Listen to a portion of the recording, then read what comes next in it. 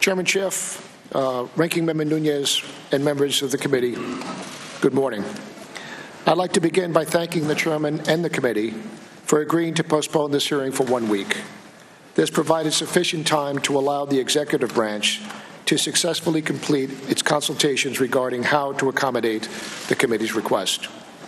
Mr. Chairman, I've told you this on several occasions, and I would like to say this publicly.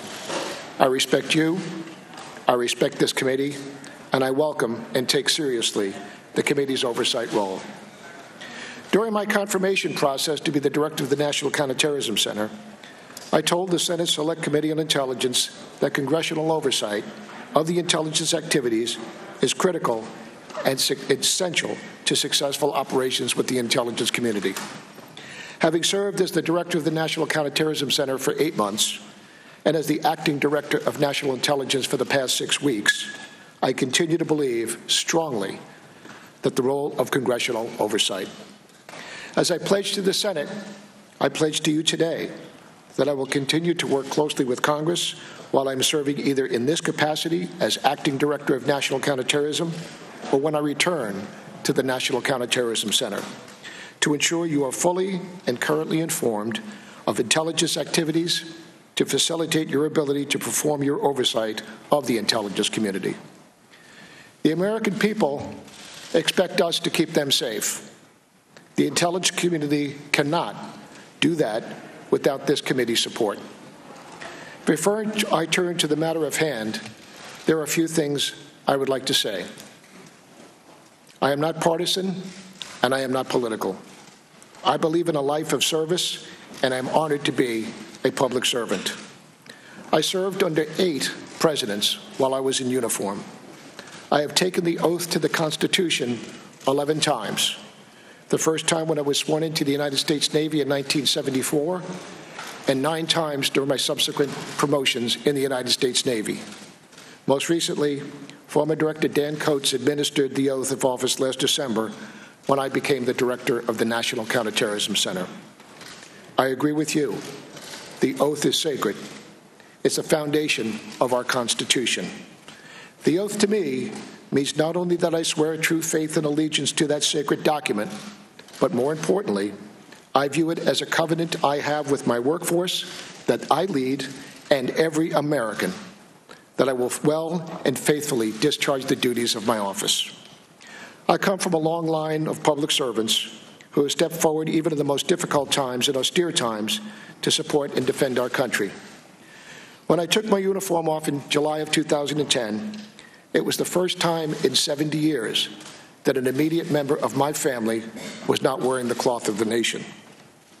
As a Naval Special Warfare officer, I had the honor of commanding at every level in the SEAL community.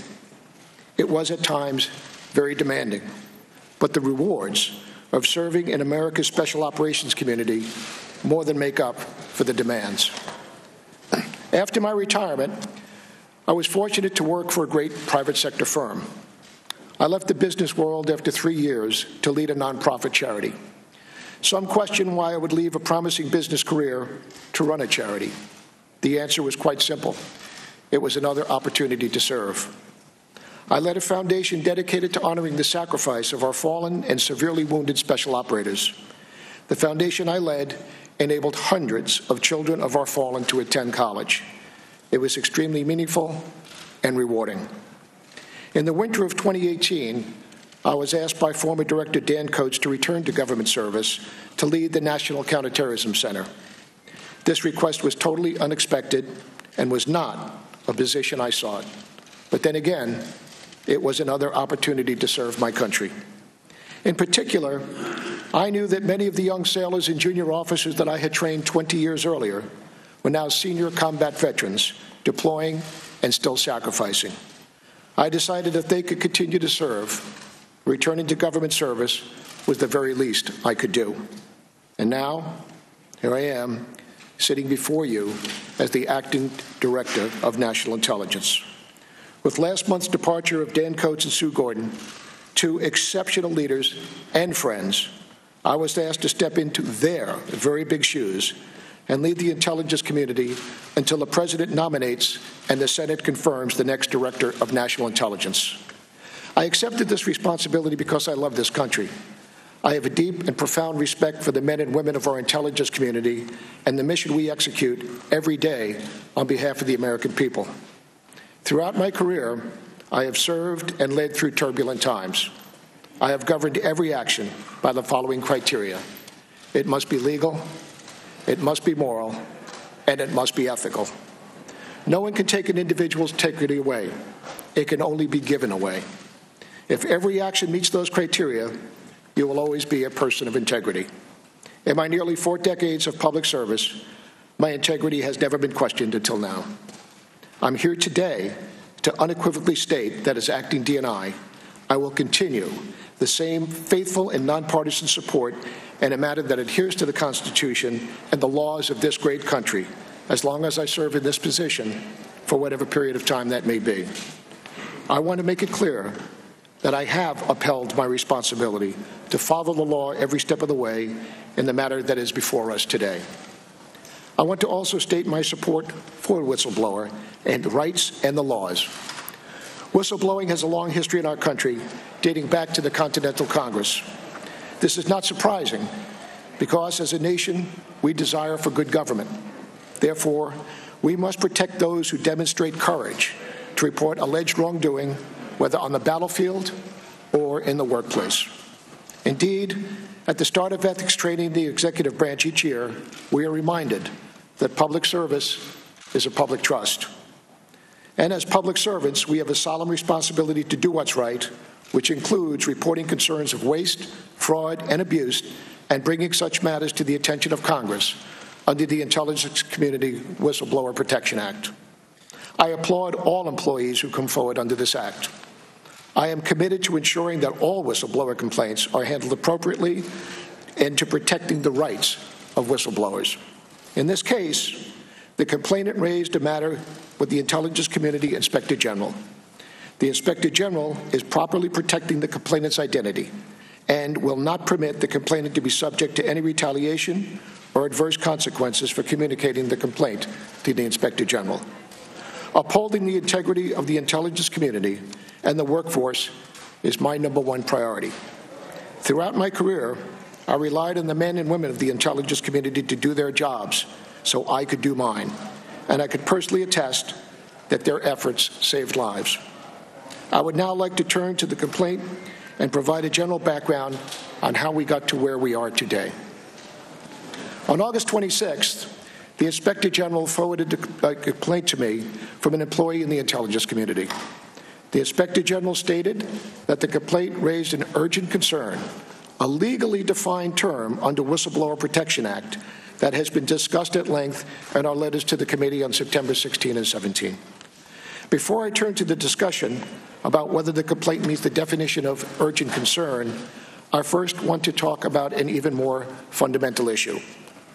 Upon reviewing the complaint, we were immediately struck by the fact that many of the allegations in the complaint are based on a conversation between the President and another foreign leader. Such calls are typically subject to executive privilege. As a result, we consulted with the White House counsel's office, and we were advised that much of the information in the complaint was, in fact, subject to executive privilege, a privilege that I do not have the authority to waive.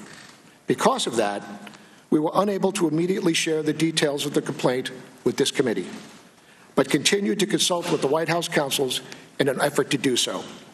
Yesterday, the President released the transcripts of the call in question, and therefore, we are now able to disclose the details of both complaint and the Inspector General's letter transmitting to us. As a result, I have provided the House and Senate Intelligence Committees with the full, unredacted complaint, as well as the Inspector General's letter. Let me also discuss the issue of urgent concern. When transmitting a complaint to me, the Inspector General took the legal position that because the complaint alleges matters of urgent concern, and because he found the allegations to be credible, I was required under the Intelligence Community Whistleblower Protection Act to forward the complaint to our oversight committees within 7 days of receiving it. As we have previously explained in our letters, urgent concern is a statutorily defined term.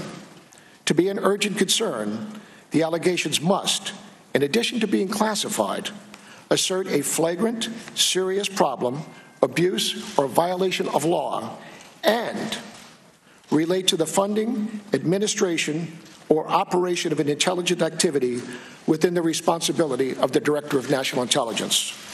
However, this complaint concerns conduct by someone outside the intelligence community, unrelated to funding, administration, or operation of an intelligence activity under my supervision. Because the allegation on the face did not appear to fall in the statutory framework, my office consulted with the United States Department of Justice Office of Legal Counsel and we included the Inspector General in those consultations. After reviewing the complaint and the Inspector General's transmittal letter, the Office of Legal Counsel determined that the complaint's allegations do not meet the statutory requirement, definition concern, legal urgent concern, and found that I was not legally required to transmit the material to our Oversight Committee under the Whistleblower Protection Act. An unclassified version of that Office of Legal Counsel memo was publicly released. As you know, for those of us in the executive branch, Office of Legal Counsel opinions are binding on all of us. In particular, the Office of Legal Counsel opinion states that the President is not a member of the intelligence community, and the communication with the foreign leader involved no intelligence operation or activity aimed at collecting or analyzing foreign intelligence. While this OLC opinion did not require transmission of the complaint to the committees, it did leave me with the discretion to forward the complaint to the committee. However, given the executive privilege issues I discussed, neither the Inspector General nor I were able to share the details of the complaint at the time. When the Inspector General informed me that he still intended to notify the committees of the existence of the complaint, Mr. Chairman, I supported that decision to ensure the committees were kept as informed as possible of this process move forward. I want to raise a few other points about the situation we find ourselves in. First, I want to stress that I believe that the whistleblower and the Inspector General have acted in good faith throughout. I have every reason to believe that they have done everything by the book and followed the law, respecting the privileged nature of the information and patiently waiting while the executive privilege issues were resolved. Wherever possible, we have worked in partnership with the Inspector General on this matter. While we have differing opinions on the issue whether or not it is urgent concern, I strongly believe in the role of the Inspector General. I greatly value the independence he brings to and his dedication and his role in keeping me and the committees informed of matters within the Intelligence Committee. Second, although executive privilege prevented us from sharing the details of the complaint with the committees until recently, this does not mean that the complaint was ignored. The Inspector General, in consultation with my office, referred this matter to the Department of Justice for investigation. Finally, I appreciate that in the past, whistleblower complaints may have been provided to Congress regardless of whether they were deemed credible or satisfied the urgent concern requirement. However, I am not familiar with any prior instances where a whistleblower complaint touched on such complicated and sensitive issues, including executive privilege. I believe that this matter is unprecedented. I also believe that I handle this matter in full compliance with the law at all times, and I am committed to doing so, sir. I appreciate the committee providing me this opportunity to discuss this matter and the ongoing commitment to work with the Congress on your important oversight role. Thank you very much, sir.